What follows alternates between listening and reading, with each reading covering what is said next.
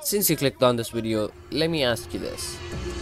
Are you bored of playing every single game with lag and FPS drops or any such kind of disturbance?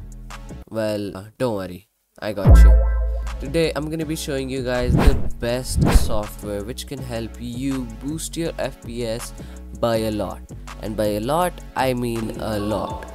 So this software is known as hone.gg. So basically, first things first, head over to my description or the comment section and click the link to come to this website, and from here you can download their software.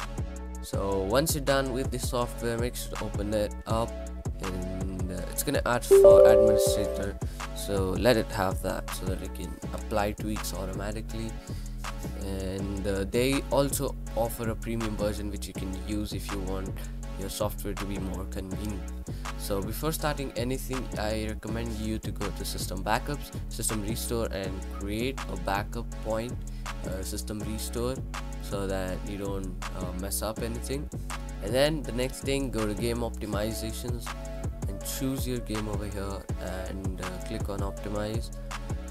Right now I've enabled for both of these games, which has improved my FPS by a lot. Alright, next thing, go to home, and here this is the main stuff that you have to do. So basically there are tons of optimizations which you can enable, and there are even recommendations. So if you do all of these optimizations, it shows you the system score, which basically tells you how smooth your PC is running right now.